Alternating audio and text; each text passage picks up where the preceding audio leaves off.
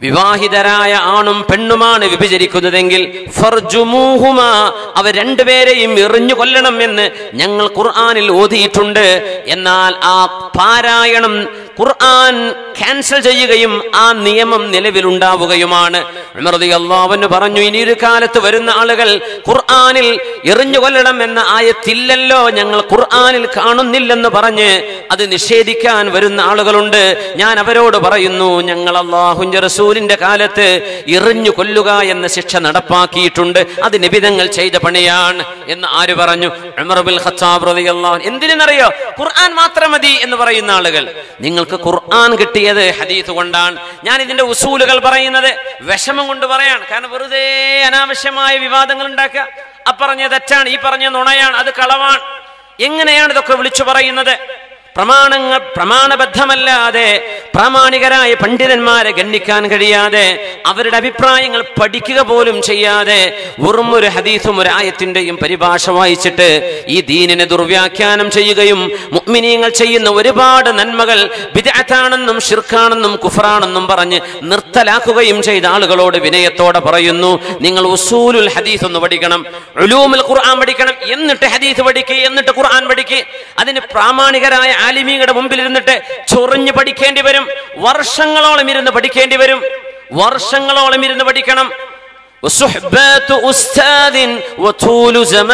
എന്ന് ഇമാം ശാഫിഈ തങ്ങൾ ഇൽമിനെ സംബന്ധിച്ച് പറയാൻ കാരണം അതാണ്. ഒരു ഉസ്താദിന്റെ കീഴിൽ പരിഭാഷയിലൂടെ വായിക്കേണ്ടത് അത് ഇൽമുദ്ദിറായാണ്. ഹദീസ് പണ്ഡിതന്മാർ വെറുതെ വായിച്ചു പഠിക്കുന്ന ആളുകളുടെ ഹദീസ് തള്ളിക്കളയും. നീ ഏത്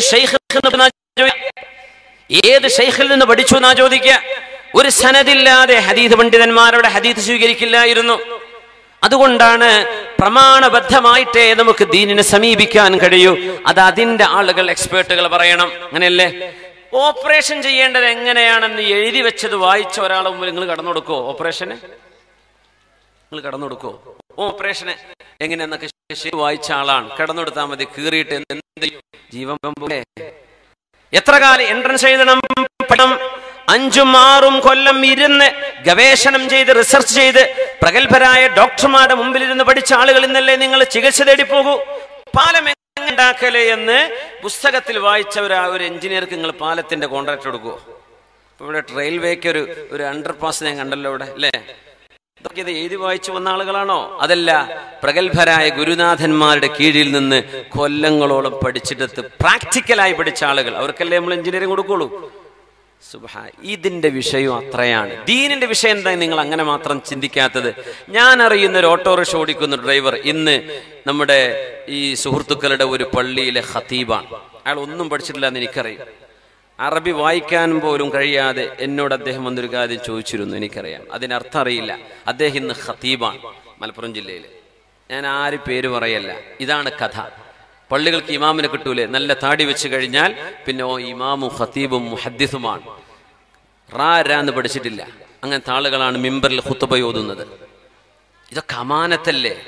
എന്താ നിങ്ങൾ മനസ്സിലാക്കിയ ദീനിന്റെ വിഷയം? ഇത്ര സിമ്പിളാണോ? ഏതൊരാൾക്കൊണ്ട് വിളിച്ചു പറയാൻ പറ്റുന്ന വിഷയമാണോ ഇത്?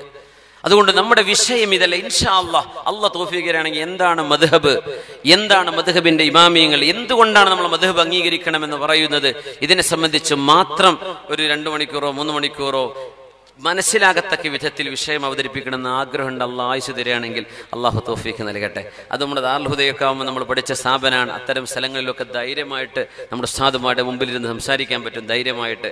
അങ്ങനത്തെ ഏതെങ്കിലും സൗകര്യം വരുമ്പോൾ നമ്മുടെ ഇന്ന് നാടുകളിൽ വ്യാപിച്ചുകൊണ്ടിരിക്കുന്ന ഒരു അപകടമാണ് മദ്ഹബുകളെ തിരസ്കരിക്കുന്നത്. അത് അറിയില്ലെങ്കിൽ അറിയില്ല എന്ന് പറഞ്ഞാൽ പോരെ. അതൊക്കെ ദീൻ ചെറുതല്ല മുഅ്മിനെ. ഇത് ചെറിയ കുട്ടിക്കളിയല്ല. ഇത് ഇരുന്ന് ചൊറിഞ്ഞു പഠിക്കേണ്ട വിഷയമാണ്. കുറെ കാലം ഇതിന് അധ്വാനിക്കണം. നഹ്വും സർഫും ബലാഗയും മാത്രമല്ല, ഉസ്താദുമാരുടെ കീഴിലിരുന്നിട്ട് ഒരുപാട് അവരുടെ സുഹ്ബത്തും അവരിൽ നിന്ന് വറഉം അദബും പഠിപ്പിച്ചിട്ട് വേണം ഇൽമു പഠിക്കാൻ. അതിനൊന്നും സമയം കിട്ടാത്ത ആളുകൾ ദയവ് ചെയ്ത് ഇത്തരം വിഷയങ്ങൾ തലയിടരുത് എന്ന് ഒന്നുകൂടെ ഇടക്ക് കയറി വേദന കൊണ്ട് പറയാണ്.